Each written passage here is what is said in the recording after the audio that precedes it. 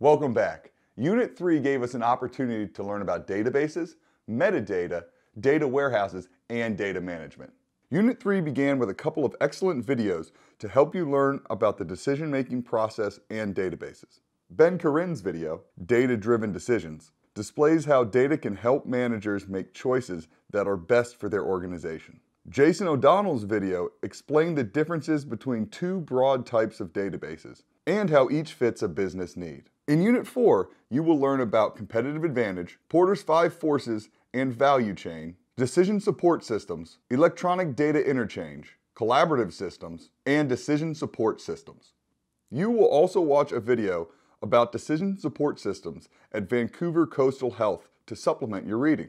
It's very important that you take note of the value chain. Each step of the chain contributes to the overall value of a product or service, which plays a role in competitive advantage through either primary or support activities. The primary activities are functions that directly affect the creation of the product or service, while the support activities are the functions that support and cut across all the primary activities. The primary activities consist of inbound and outbound logistics, operations, sales and marketing, and service.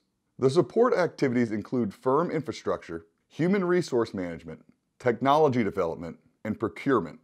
Business processes are a large part of management information systems. Processes are a series of tasks completed in order to accomplish a goal. In a business setting, processes include documentation, management, tracking, decision-making, implementation and execution of new processes, and more required for daily business operations. In this unit, you will learn about ERP systems. Enterprise Resource Planning Systems are software applications with a centralized database used to run an entire company. ERPs include multiple modules designed for each department of an organization. You will learn more about the purpose of ERP systems as you complete the unit. Unit 4 will focus on several aspects of business processes and the software relating to business processes. The course includes Porter's 5 forces, which serve as a model framework developed for industry analysis to help organizations understand how competitive they are in an industry. You will also learn about business process management and business process reengineering, which help organizations improve their effectiveness and quality of their products and services. You will also want to pay attention to the sections in Chapter 7 that cover electronic data interchange, collaborative systems, and decision support systems, as they will enhance your understanding of the processes organizations go through to make decisions. Just a reminder, make sure to take notes as you're going through Unit 4. The final exam is fast approaching, and it's time for you to start seriously considering your study plan.